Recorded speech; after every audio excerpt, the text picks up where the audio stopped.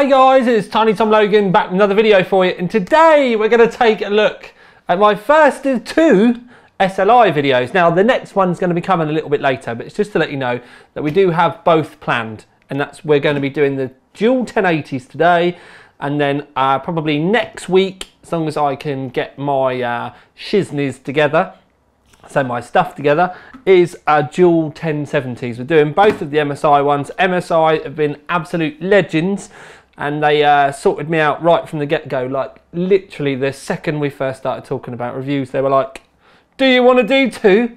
Well, duh, of course we want to do two, because I know you want me to do two. Too many twos, yes, too many twos.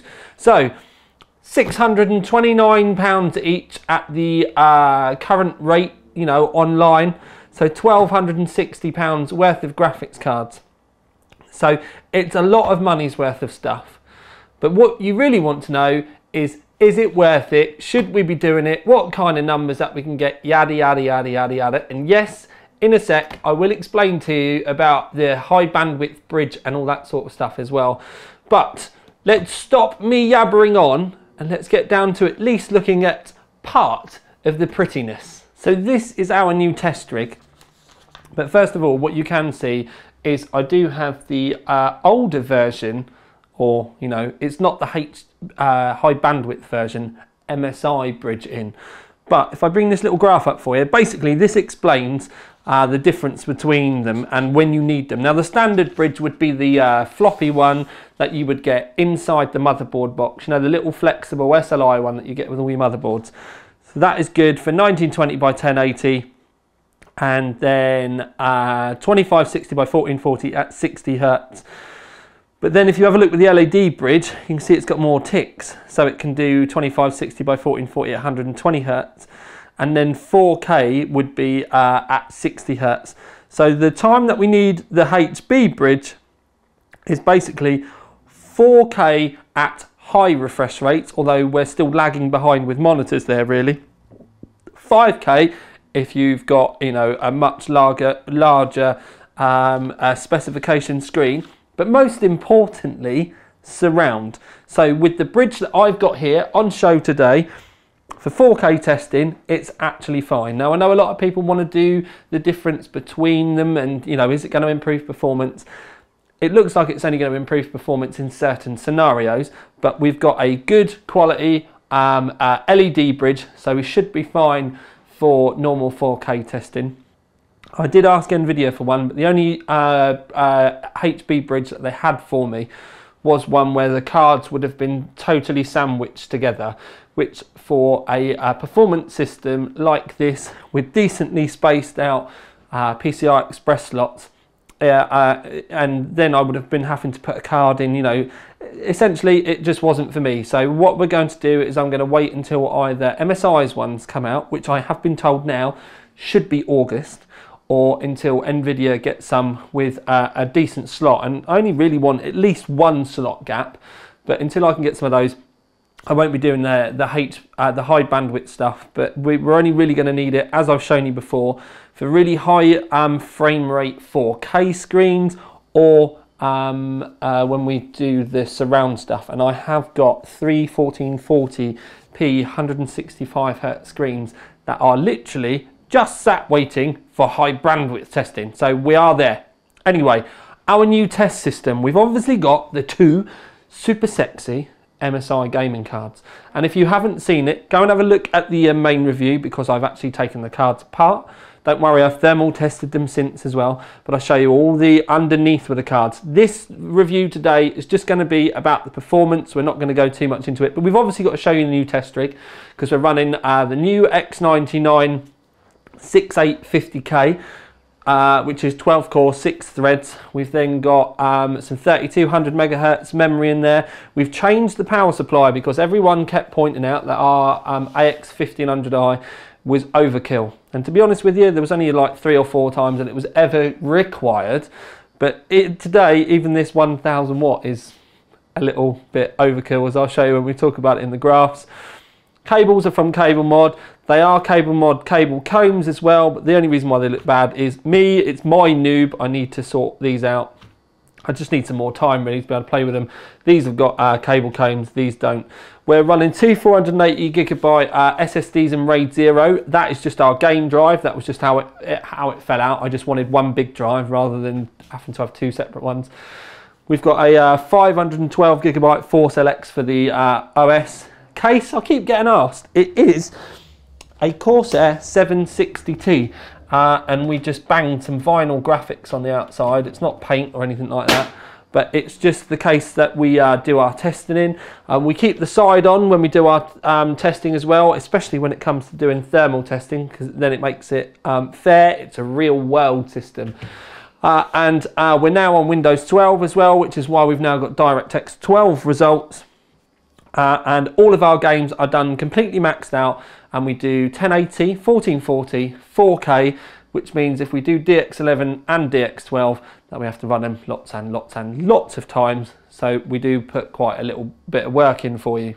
So I am going to try and whiz through this as quick as I possibly can do, because at the end of the day, you've seen loads of stuff on the MSI card before, or I'm assuming that you have done, although not from UK people, because I've got the only two in the UK for press at the moment. You've seen quite a lot on this card, so it's really going to be about numbers and stuff, and I don't need to show you screen. So the first one that we're going to do is 3D Mark Firestrike Ultra 4K. We bring this up on the screen and it's like, oh my days, it's topped the graph.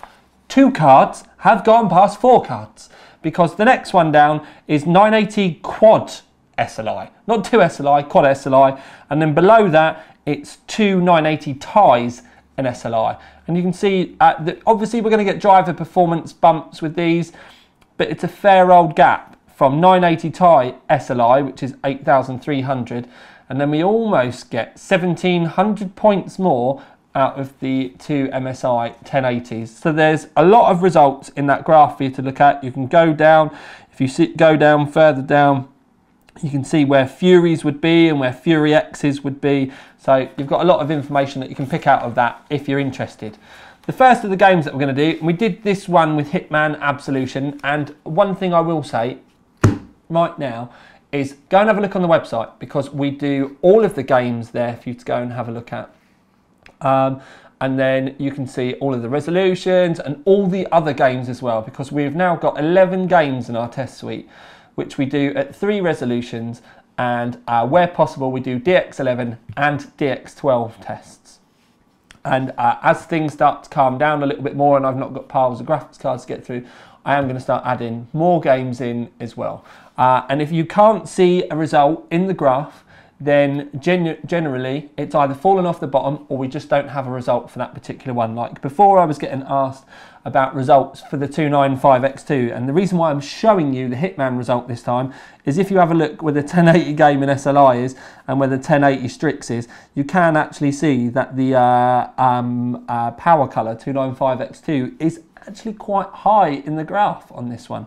But nevertheless, 1080 game in SLI, you can see it's there, and it's only beaten by the Matrix 980 Ti SLIs and the Strix SLI above it.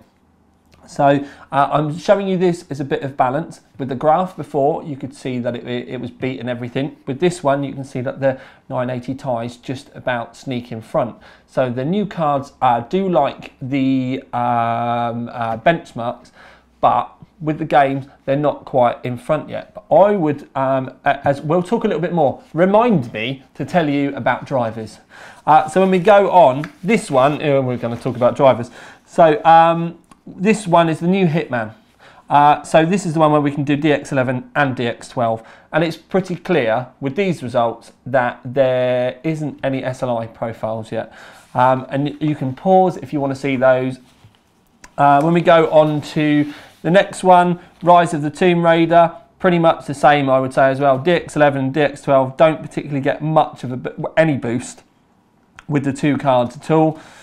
And then the last graph that I'm going to show you is Power Draw. But the two games that we've just done previously, I've shown you those on purpose because they're not picking up the two cards really at all. Now this is going to be a new driver thing. It's not the card's fault, it's not MSI's fault, it's just an NVIDIA driver thing, that the fact they are so new. With the launch driver that that I was given for the cards, SLI wasn't even an option, and I had to go and get the very latest driver, which I technically got a little bit early, and it wasn't even on the NVIDIA website yet, but that was when the SLI profiles had finally kicked in. Until I got that new driver, there wasn't even any options for me. So we're going to say that we're on the initial SLI driver from NVIDIA. So some of the games are not really, whether it's not got a profile yet or it's just not being able to see it with the new games, I'm sure it will get fixed. It's just the fact that it's new tech, new drivers, it will all catch up. And they are pretty good with sorting out the main titles as well. The fact that you've got somebody like me going, hang on a minute, it's not working on 2, that normally is enough for someone somewhere to go and moan at NVIDIA, and then that accelerates things, which is why I'm making such a big point about saying about it.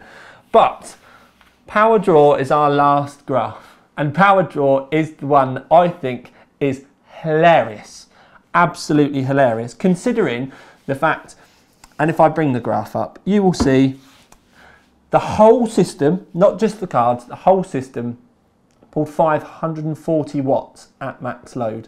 That was the absolute top end that I could get from it to pull from the wall, which is insane. When I mean, it's, I'm not picking on AMD, but you can see just below that a single 390X was only pulling 27 watts less as this entire system is with 2 cards in. If you go above 2 980 Ti Strix, you're looking at 104 watts more being pulled from the wall. And then when you go up again to the Matrix 980 Ti SLI rather than the Strix SLI, you're looking at close to 200 watts more being pulled from the wall.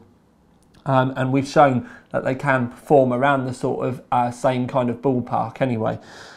So those type of numbers is crazy. I mean, I've done SLI, I've done some tests with power supplies and stuff in the past. Quite a few tests really. But at the end of the day, 540 watts from this, you could, if you had a decent 750 or 850 watt power supply that had the connections that you would want, these graphics cards are fine with daisy chains. So if it's got a couple of daisy chains, then you could easily get away with a 750 or an 800 watt. With the 1000 watt that we've got in here at the moment, it does have more cables available. So if you were running the native cables, you could run individual cables with the 1000 watt. So it would you'd have 4 PCI Express cables coming out of the power supply. But the most important thing to think about is that 540 watt at max load is in the kind of 50% power territory where it's going to be running most efficient. So when you're gaming, it's almost in that sweet spot. And the other crazy thing is when we were benchmarking, the fan on the power supply didn't spin at all. Now that's a power supply specific thing, but you get the type of points that I'm trying to make you here, that efficiency and things of moving on so much now that you can have a dual card system that is just pulling next to nothing. And don't forget, we're on an overclocked 2011 system with fans, and I've got a front bay thing in there that's lit up. So it's not a whittled down, like environmentally friendly system at all. You know, we've got the H100i V2 in there, so there's a pump, so that's something else working. LED fans. You know, we've not tried to save power with this at all. So, moving that aside, and I won't bore you, we will go into the conclusion.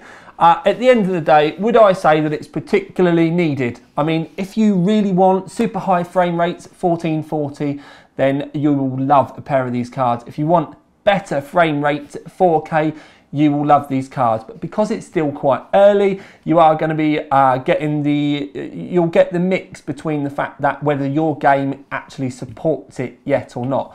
Most of the older ones seem pretty fine. It's mainly the new ones with the DX12 options that seem to be getting